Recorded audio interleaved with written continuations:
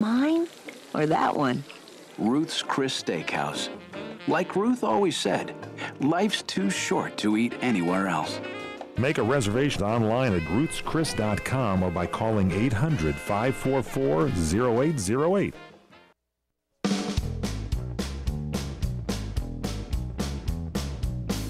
PM Show Weekend Edition on CRN Digital Talk Radio. I'm Michael Horn.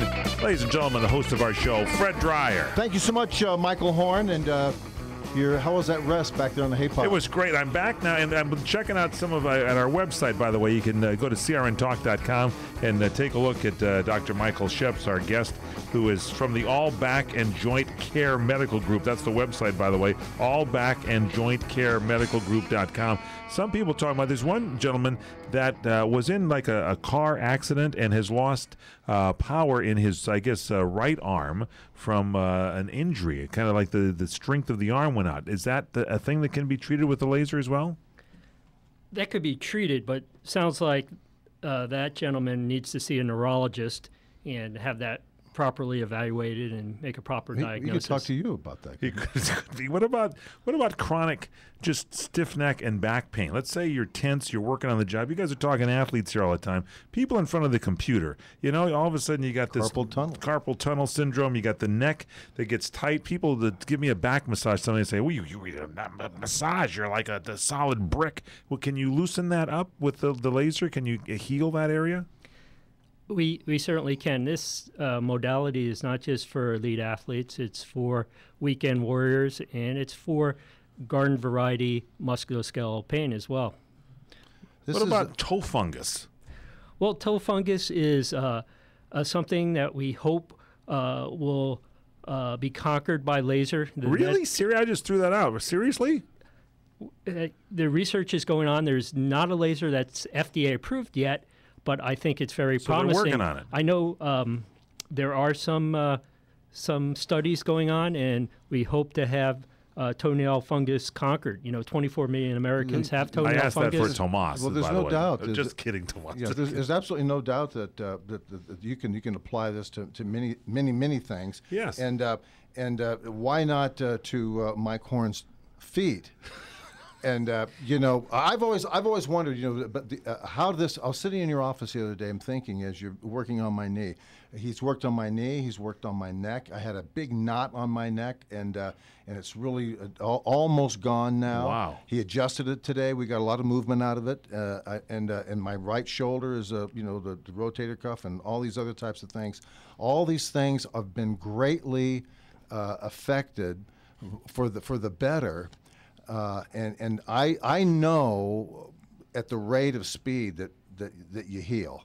I've dealt with injuries all my life, and how and knowing your body and understanding what a real injury is, what you can go with, what you can't go with, what is critical to hey, you better not run on that, or you better not do that because you could hurt something else.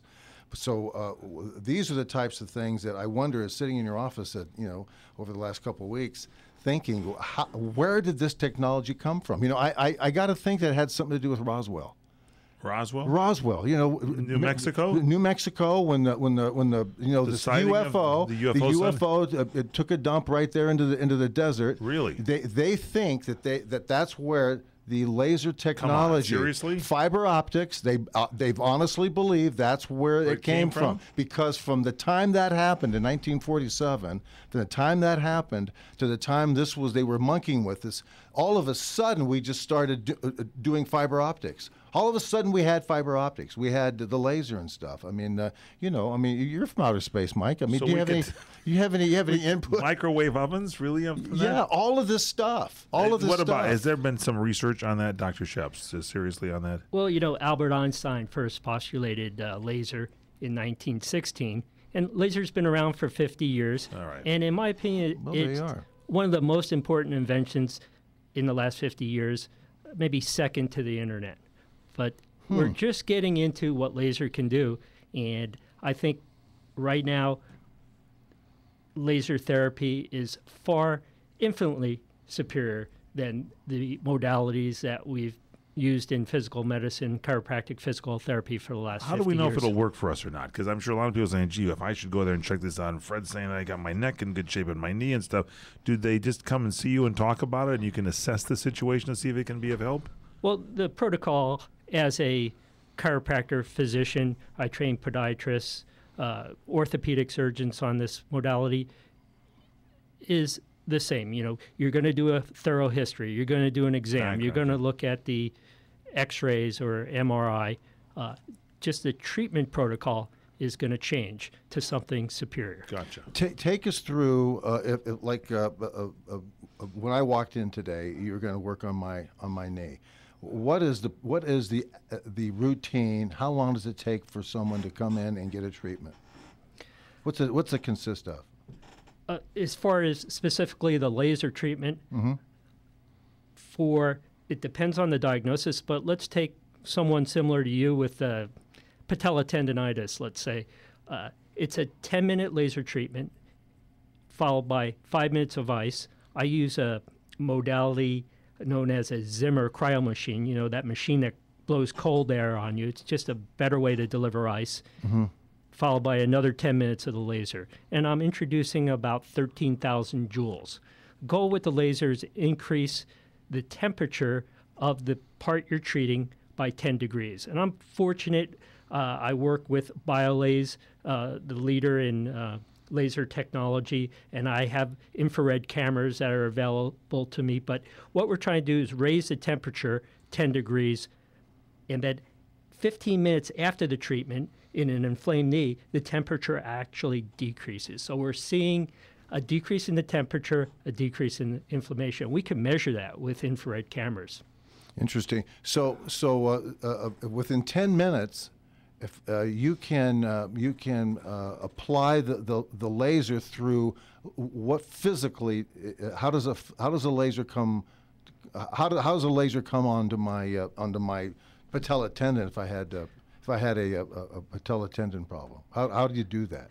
The actual laser is a light, and the high intensity laser is invisible. There's a red aiming beam that has no therapeutic effect, but we're putting the light directly on, and we're having that light absorb 5 inches into your skin, and it's 5 inches absorbed by the muscles, the tendons, the ligaments, the soft tissue, and even the bone. That could actually go through, you know, your knee is 4 or 5 inches. That's the properties of laser. That's unbelievable. You know, when we get back, we'll talk a little bit more with Michael Sheps on the incredible